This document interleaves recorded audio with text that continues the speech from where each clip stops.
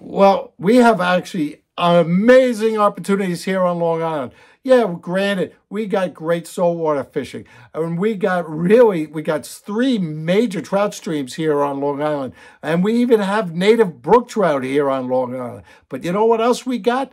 And I just can't wait because I love fishing for them. We got over 100 lakes, some kettle ponds and some mill ponds. And you know what? They're loaded with panfish. And I'll tell you, one of the favorite times I have is either with a float tube or a canoe or just even wading some of these little ponds. And they're everywhere. They're in every park. There's a pond, all over Long Island. Some of them have great access. Some of them you can wade, some you can't. Some of them you can put a boat in. It really is amazing. And they're packed with these little hard-fighting bluegills. And they're so much fun. My wife loves fishing for them. And the flies are so easy to tie. They're so aggressive. And today, we're going to tie this. It's called the slow-sinking spider. It kind of looks like a spider. And let me tell you, I can't tell you how many bluegills I've caught on this fly. And it's so easy to tie. So let's get to the vise and tie us up one. Well, this is a really simple fly. There's not much to it. I'm using a size. You don't want it too big or too small for bluegills. It's surprising what they can get in the mouth. I'm using a size 8 sprout hook. I'm using orange and black yarn and some rubber legs, and I'm using black 70 denier or 6/0 thread. So like I said, this is really a simple fly.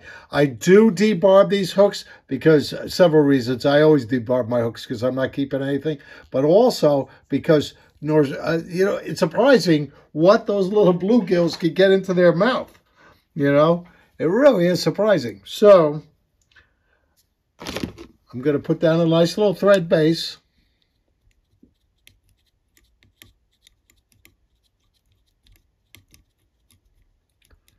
Come back up here. All right. Leaving room.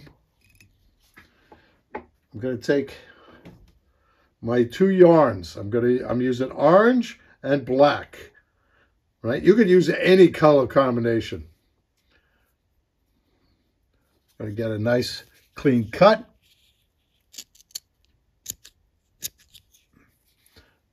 And I'm going to tie them so that the black's on the bottom and the orange is on top, and you'll see why.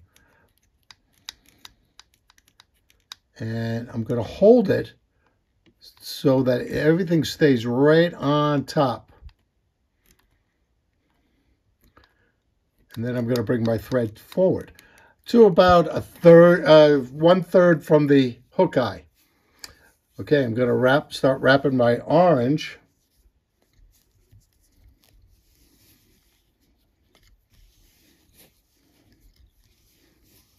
Right up to the thread.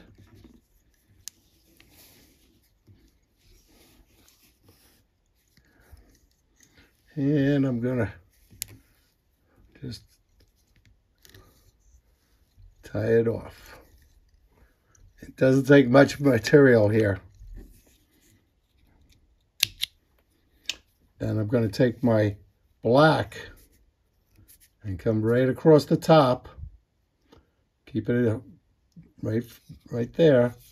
And I'm going to tie it off.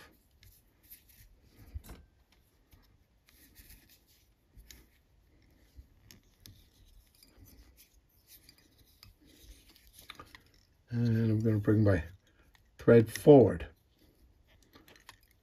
And I'm going to make a couple wraps with the black. Keeping it tight and tie it off.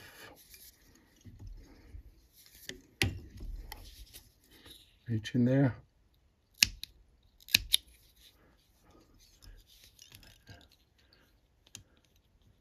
And make a nice head. Take my whip finishing tool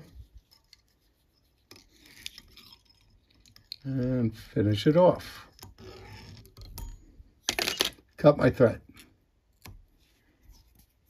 Now I'm going to come back here. I'm going to reattach my thread right behind that black head.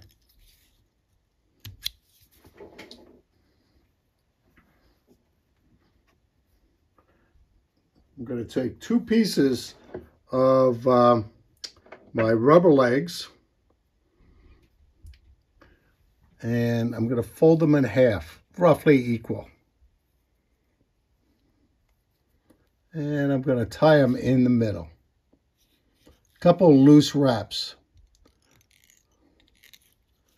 Right, so I can move them around. There you go. Now I'm going to cut and cut. I could take 2 and move them on this side, like that, and 2 move them onto that side, like that, and pull tight, and it flares them out.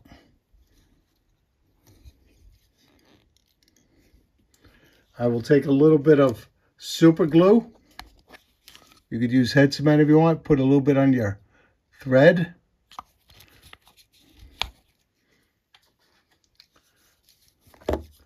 And wrap right over top. Really bury that super glue right into it. Take my whip finisher.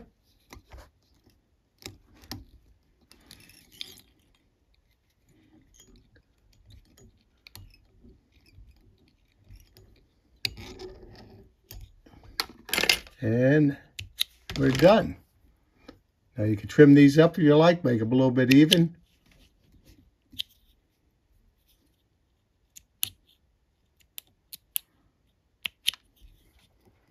There you go.